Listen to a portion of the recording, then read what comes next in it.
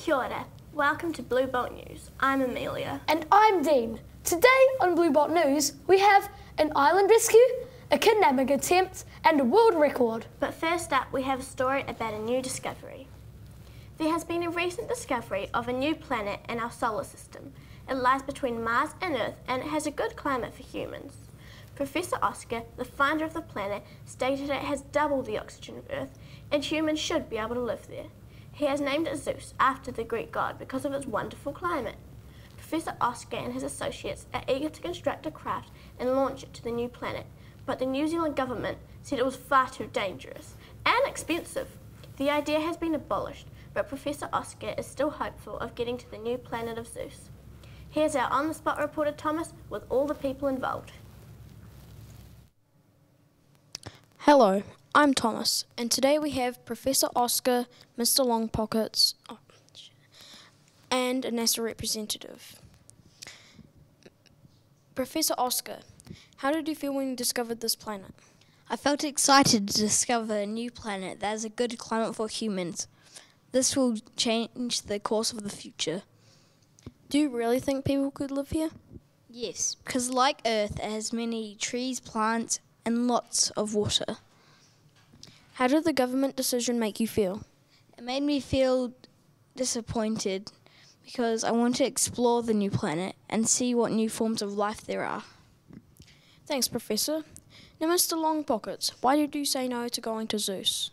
Because it costs too much and it will take up to 10 years to get people there, so it seems like a waste of money and time. Do you think this would put New Zealand on the map regarding space exploration? Yes, because Professor Oscar is a proud Kiwi and he'd love for New Zealand to discover a new planet first. What else will you spend the money on?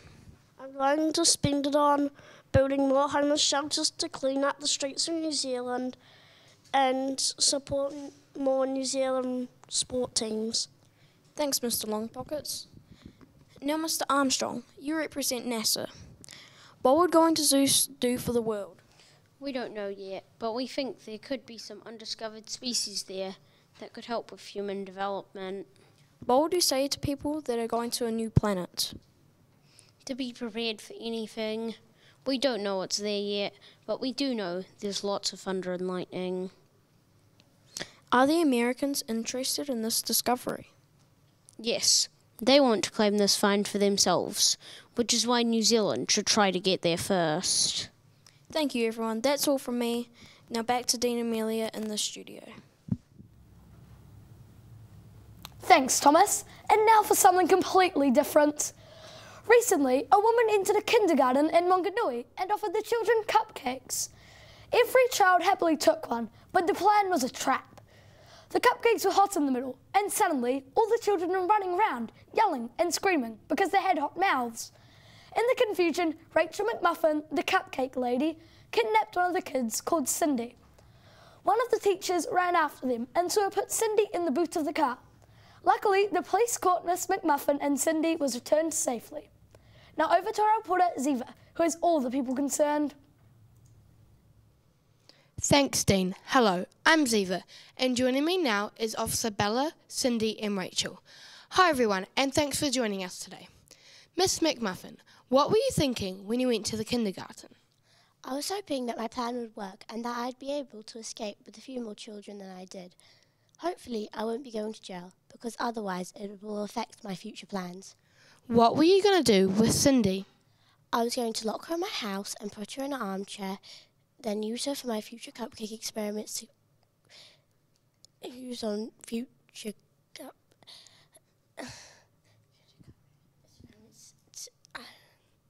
What are your future plans? I'd like to avoid going to jail, so I'll need a lawyer for a low price. Although, if I'm not successful, don't worry, you'll see me again. Thank you. Now, Officer Bella, what was your role in all this? Because of this incident, I had to chase McMuffin down the road and handcuff her before she could get away. Surprisingly, she was very fast. Hopefully we won't be seeing her on these streets for a very long time. What do you think will happen now? The consequence for attempted kidnapping is up to 10 to 15 years in jail. Any advice for kindergartners? Don't let strangers in unless they are supervised, and don't let random food in children's play areas or schools. Thank you. Now, Cindy, did you like the cupcakes? No, they were very hot and spicy and they burnt my tongue. What do you think should happen now? Miss McMuffin should go bye-bye and never be allowed back at my kindy ever again. Have you learned anything from this? Yes, don't trust strangers because they might put you in the boot of their car, and not all cupcakes are yummy. Thanks, Cindy. You can go to the playground now. And we're out of time. Thank you, ladies. Now back to you in the studio. And now for our next story. One woman's crazy idea turned into a world record attempt after months of hard work. Last year, Molly Davidson was looking at the Guinness World Record book and a spectacular photo caught her eye. It was 180,000 bald-headed people standing together. She knew New Zealand and Australia could beat their record. Starting in New Zealand, she went to towns and cities, getting people to shave their heads. The first to agree was a young man called Floyd. The fashion spread and she did the same around Australia. All the bald heads met in Wellington and a photo was taken. The record was broken. Amazing. Let's cross to our on-the-spot reporter who's more on the situation. Over to you, Hayley.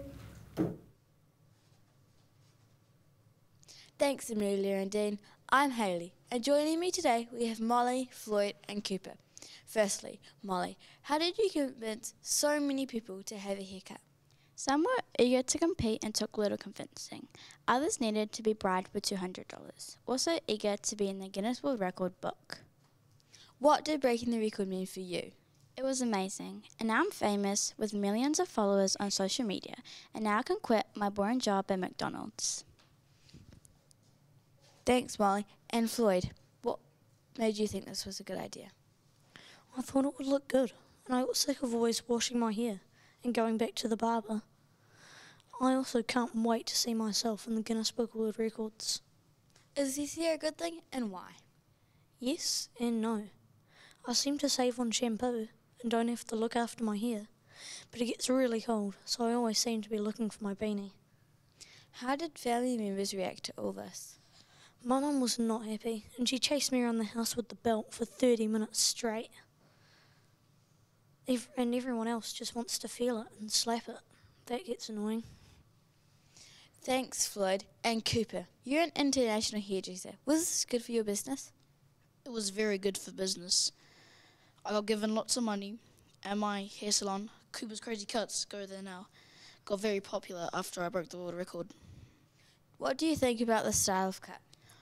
I think it's an insult to my skill, but yet again, it's a very easy cut to do, and my business skyrocketed, and now I'm doing celebrities' haircuts, like Dwayne The Rock Johnson. He's my best friend now.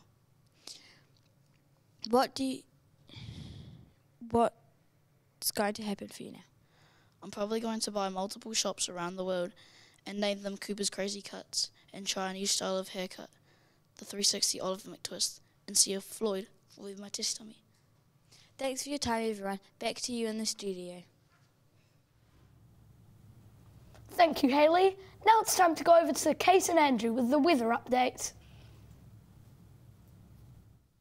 Thank you, Dean and Amelia. Hello, I'm Kate. And I'm Andrew. The country has heaps of different weather going on today. Starting up north, Auckland will be fine, with a high of 24 degrees, maybe some light cloud coming in. A nice day to go shopping in the city. Next in Hamilton, it will be cold early on, but clearing after lunch. So put on a coat and don't slip over if you go for an early walk. In Taupo, some rain is expected in the morning and cloud in the afternoon. A high of 20 degrees, a bit cold for a swim in the lake. Wanganui will be hot and fun because it is the best climate in the world. A lovely day to go for a walk along the river or hang out clothes to dry. Wellington will have a bit of wind, 25 kilometre gusts, but still a nice enough day. So go to Te Papa or watch a movie if you don't like the wind. Christchurch will be frosty in the morning, but this will clear to a fine day. 15 will be your high, so extra clothing will be needed early on. Lastly in Dunedin, it'll be a lot colder down south. There could even be some snow on the surrounding hills. Wrap up warmly or stay by the fire. That's all from us now. Good night, New Zealand. We'll spot you tomorrow. Back to the news desk. Thanks, Andrew and Kate. And now our last story. Recently, 2 girls were found on an undiscovered island in the Pacific Ocean. The girls, Tessa and Eva, were in a plane crash 5 years ago and they set up a huge SOS sign on the beach. Eventually, it proved to be useful. A pilot who was delivering mail to Fiji saw the sign. He landed and took the girls back to New Zealand. Eva, the oldest, said they used resources from the plane crash and the island to make the sign and stay alive. The shelter was well built, and an experienced explorer who visited the site complimented them on the construction. The Queen of England, Mia, even sent them a letter and medals of bravery. Now over to Carter. Thank you, Dean and Amelia. I'm Carter, and today on 2 Minutes with Carter, we have Eva, Casey, and the Queen. Hello, everyone, and thank you for joining us. Eva, what were you thinking when the plane crashed on this island? I was very scared and thought that I would die. The plane wasn't slowing down, and when I realised no one else was on the island, I was hoping someone would save us soon. How did you pass the time? We would go swimming on hot days, but lots of the time we would search for food. We would also have to search for coconuts so we could bath. What was it like to be rescued? It was amazing to get off the island and shower, but it was almost like I had to start a new life because almost everyone forgot about us. Thanks, Eva. And Casey, you're the pilot. What was your reaction when you saw the sign? I was excited that I could rescue someone, but scared I would be too late. Mostly I was thinking about where to land. I had no experience of landing on sand and had only ever landed on concrete. How long do you think the girls had been there for when you first saw them? They were skinny and tidy and sunburned. Their hair was tangled with leaves sticking out of it. They smelled like smoking coconut. I thought they had been there for 4 years. Are you going to keep doing the same job in the future? Yes, but I will go around searching for SOS signs or do tours around islands for people who want an adventure. It gets quite boring flying from New Zealand to Fiji all day. Thanks, Casey. Now, Your Majesty, how did you find out about all of this? I was reading the newspaper when this rather exhilarating story caught my eye. I decided to give them awards for their bravery and for entertaining me with their story. Do you enjoy awarding people for events like this, and why? Yes, because it makes me joyful to give awards to deserving citizens. It also makes me more popular to the public so I can become a more well-known monarch. What's on the cards for you now?